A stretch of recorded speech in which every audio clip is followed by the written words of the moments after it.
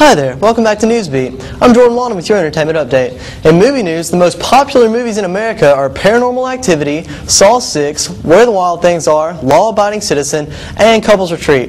If you're going to the movies, any one of those would be a safe bet. And sticking with the scary Halloween motif, horror films The Texas Chainsaw Massacre and A Nightmare on Elm Street are making their network premieres on Tiger Television this week. For a list of scheduled showtimes, hit up www.tigertv.tv. And it's the moment you've all been waiting for, and definitely my favorite part of the show. It's time to find out what new albums are making their debuts this week. Let's pull from the CD holder of destiny and see what's up first. Well, it's Michael Jackson's fantastic post-mortem release, appropriately entitled This Is It. With all the hype going around about Michael lately, this one's sure to be an instant hit. But my pick of the week is definitely Wolfmother's Cosmic Egg. If you're a classic rock junkie like myself, this is the album for you. The Black Sabbath of the new millennium is here to stay.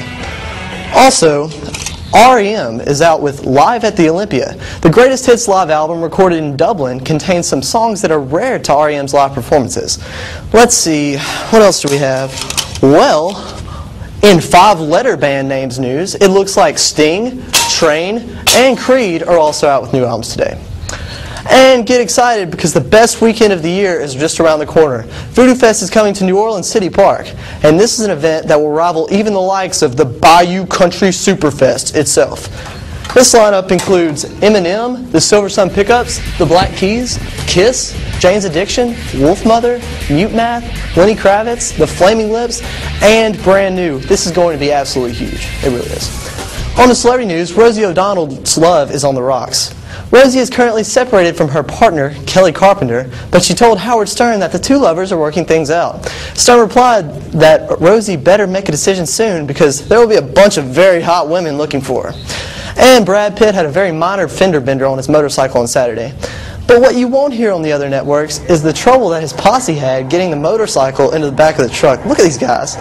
And also, you probably remember Kanye harassing photographers at the Los Angeles International Airport last year. Well, charges were dropped against him Friday after he had paid a civil settlement. And if you're a Billy Mays fan, but just don't know what to dress up as for Halloween, consider this. Billy Mays III is hosting a costume contest in honor of his deceased father.